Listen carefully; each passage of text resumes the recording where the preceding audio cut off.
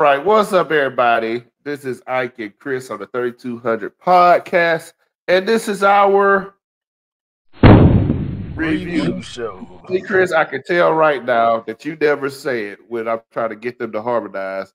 You because you just showed me that you ain't trying to say it, so I know you're part of the problem here. Nah, I think my internet be lagging, man. Hey, man, new movie came out this week on Peacock. The movie Praise This, starring uh hey, what's her name? Haley Chloe Bailey, That's Corey. Chloe. Yeah, Chloe Bailey. I want to say Haley. Uh Corin Hawthorne, Quavo was in it. We also had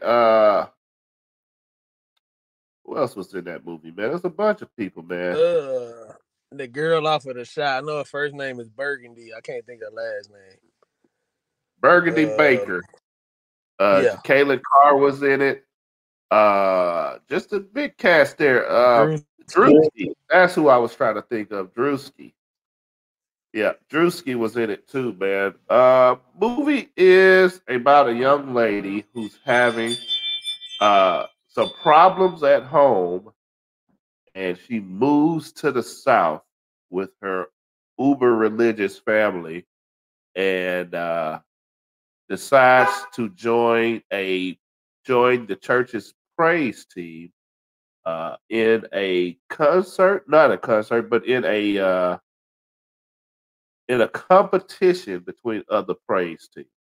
So, if I was to describe this movie to someone, I would say think Pitch Perfect meets Jesus. I don't know. Right. I would say Sister Act 2 combined with the Fighting Temptations. That's my combination. There's a little bit of everything in it, man. Let us go for the review, man. You want to kick it off? What you thought about it?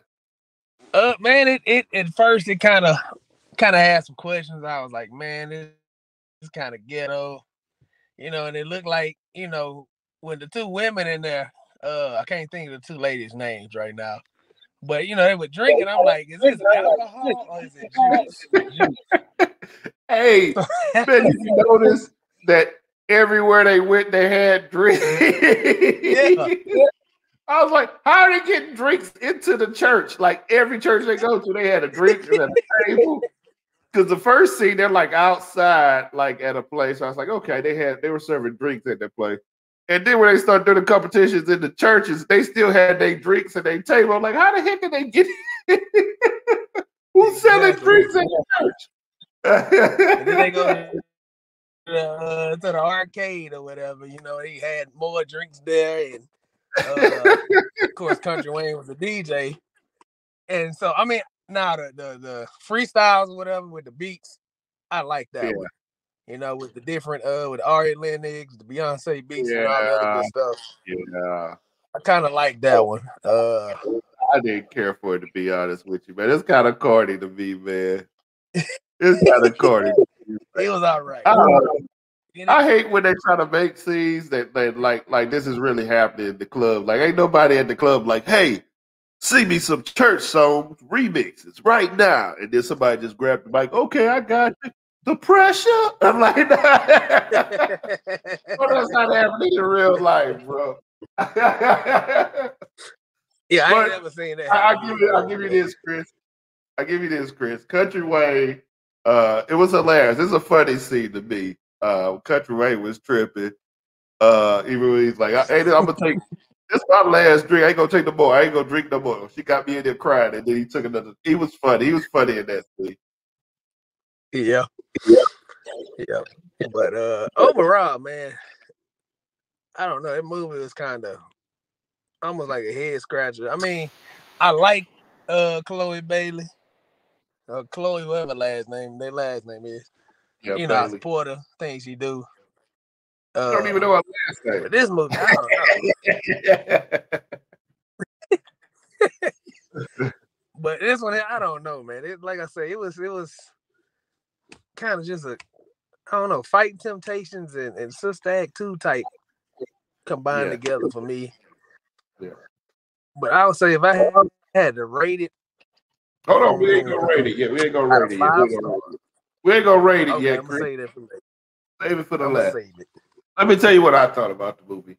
I didn't like the movie, man. My daughter, I watched it with my daughters. And they was feeling my daughter, my oldest daughter, she's like a real Pitch Perfect fan. She loves Pitch Perfect. And all kind of musicals. She loves that. So I knew she would enjoy it. Plus, she's a Chloe Bailey fan. And I knew she would love it. So we watched it. She loved it. For me, it didn't hit pretty much. The storyline for me was like all over the place, man. The storyline didn't make sense to me. The girls were in trouble in LA. They didn't really say what kind of trouble. I guess they said like fraud or something. I don't know what she was doing. And she had to move. I don't think they ever said what trouble it was. No. And then they was like, well, I guess a mom died. You kind of had to put pieces together and a mom died. I was trying to figure out why daddy left her and all of that stuff. And how did she get into this superstar's house? Where did they even come up with? It was just, the storyline was all over the place. The sister, what's your cousin sisters? I guess. Because that's something. Cousin sister, whatever she was. I would say that actress, the cousin sister, that actress, she was funny throughout the show, man. I enjoyed her. Her lines were good, but the storyline made no sense to me.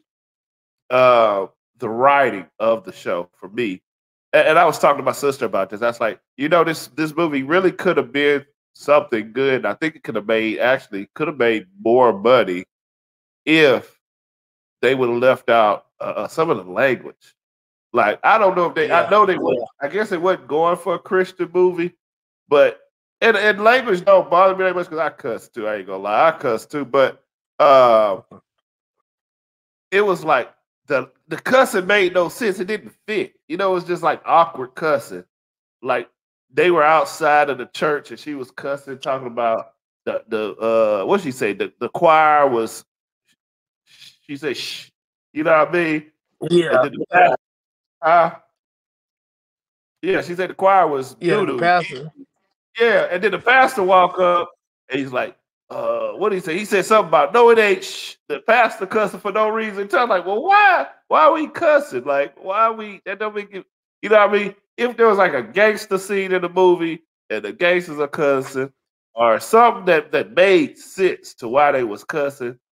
Even the first scene with the dude, with Drewski was singing and dancing and rapping and dancing, and he was cussing. I was like, okay, that kind of makes sense. You know what I mean? But like the rest of the cussing is like, bro, you ain't even cussing. Like it don't make any sense. And I was like, the money could have made certain artists. You can make real good money. Sister Act made a lot of good money because it was played at all the schools, all the church trips, and everything. You know what I'm saying?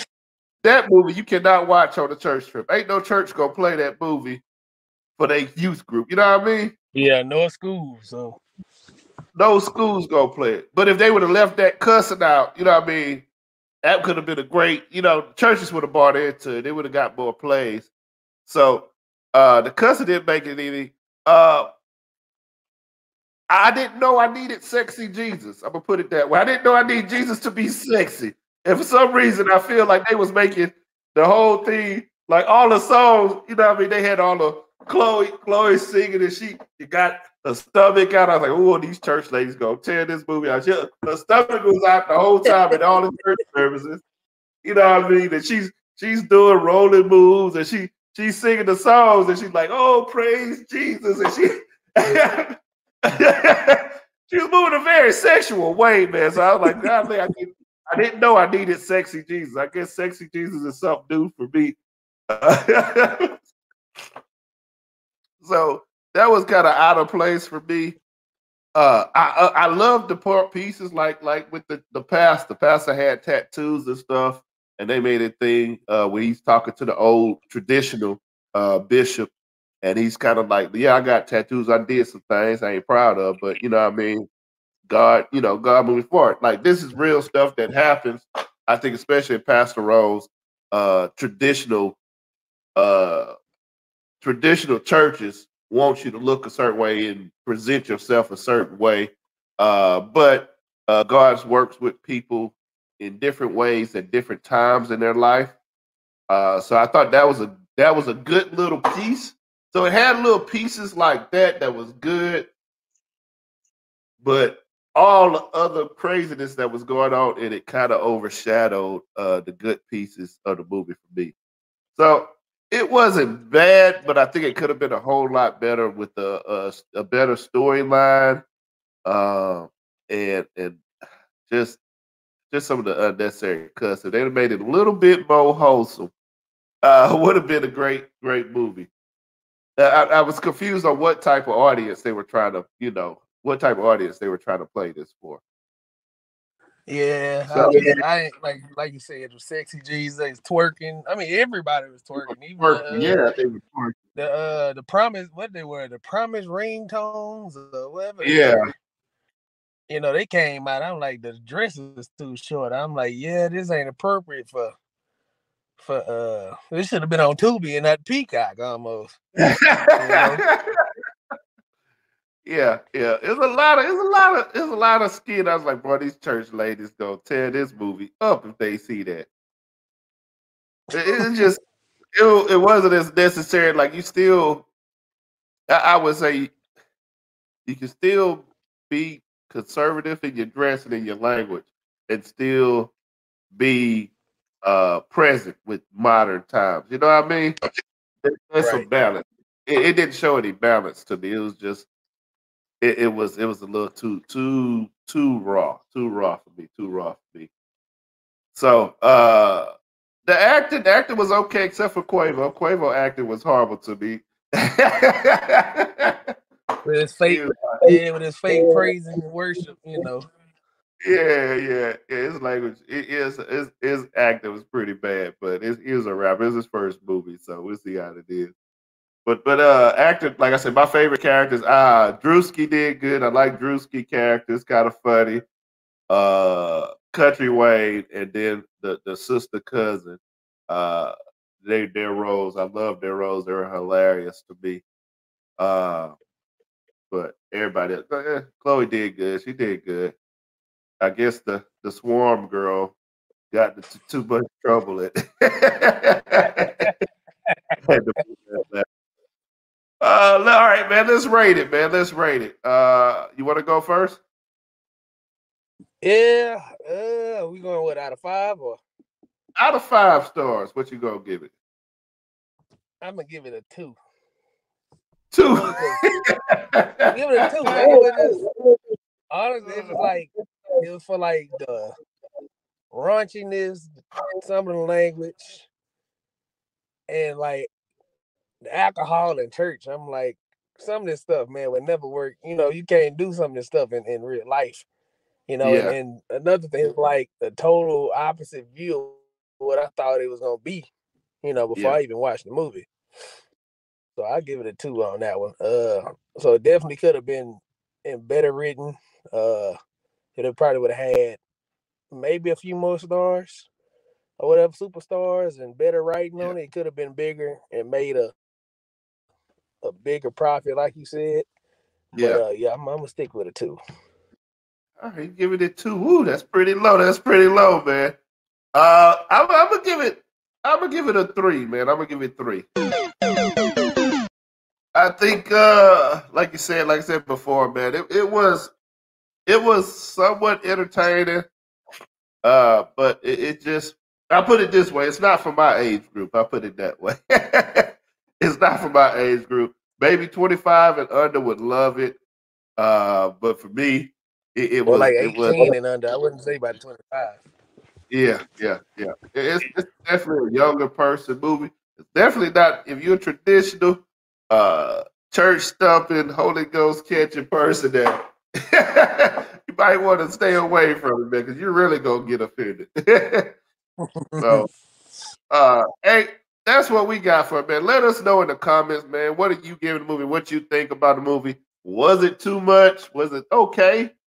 Let us know. I would leave with this. You know, it may not be for me, but I'm hoping and praying that someone watched it and got something out of it, man.